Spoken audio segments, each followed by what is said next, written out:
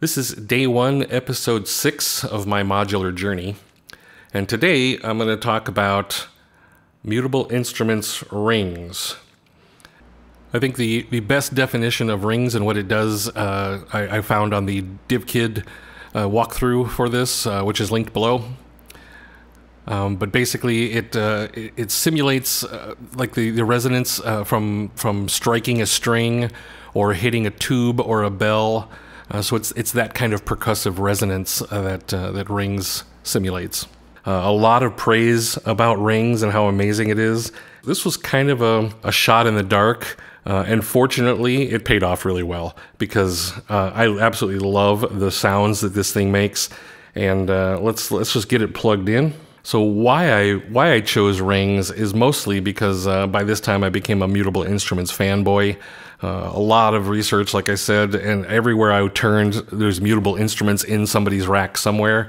And the deep dives on all these MI devices were all fascinating, especially because they're multifunction and they do a lot of different things.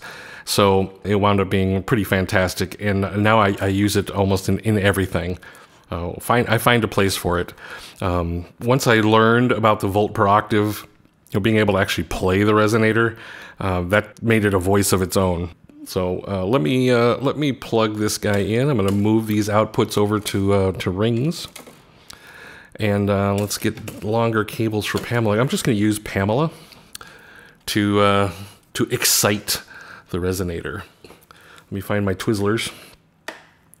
So I'll take the same two outputs I was using before, and I'll plug them in. Same into here. Turn out, get some power. I guess the first thing to talk about, let me put it back in normal mode. So you have a monophonic, duophonic, and polyphonic modes for the synthesis. And then you have a modal sympathetic strings and inharmonious strings, which I have no idea what that means. And then, of course, you have a brightness. Damping is like a sustain pedal on a piano. And position is kind of where in the sound coming through is it plucking the audio in order to resonate. So, all right. So for a quick demo or a quick sound check of what this is doing, I'm going to turn on the clock, and it's going to basically do the same thing it was doing with plates. And then I'm going to start pushing some buttons and turning some knobs and see the differences. So right now it's in monophonic mode. If I push this button and send it into duophonic, so now you hear it triggering on 2 ears if you're listening in stereo, right? Brightness.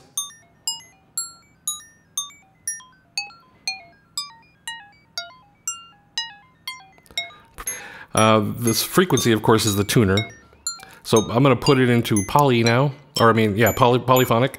So this is four. I guess it's not really polyphonic. I think the way I understand it is it just puts longer releases, like longer tails, on the sound. So if you turn up dampening now,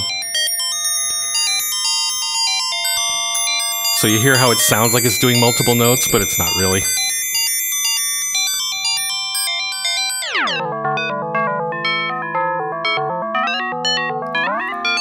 So this is again in modal mode.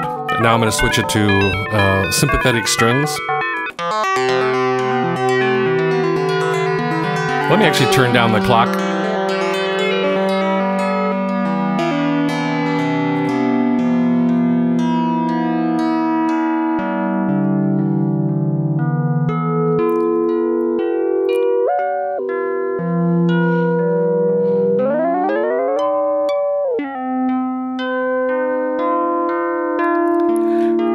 So again, this is now using rings as its own sound source. So that's just one of the things. The other thing I learned to do with it, as it makes a bunch of noise, is then send a sound source into the which will then be resonated. So you can hear plates is over there squawking. Let me fix that real quick by throwing a gate on it.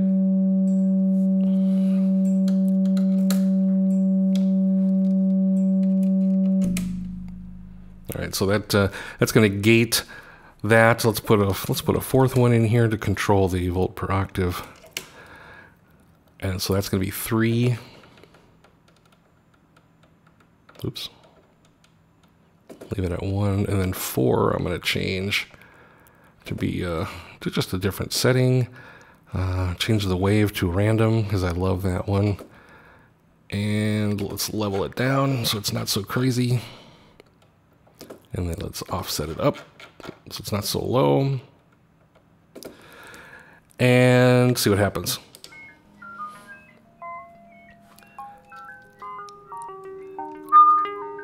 So it's pretty quiet because now I'm pushing some plates into it.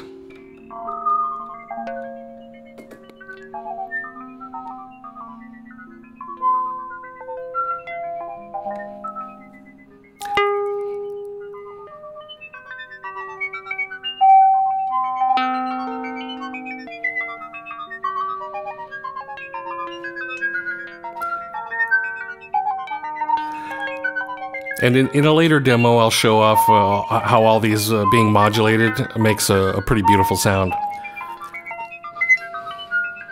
This one came in screamingly at $360 US, so that was pretty expensive. It's turning out to be used in almost everything I do, so definitely enjoy it. So that's it for episode 6 about Mutable Instruments rings. Coming up next will be the end of day 1. We're going to talk about Mr. Series Monsoon. I'm excited. Stay tuned for that.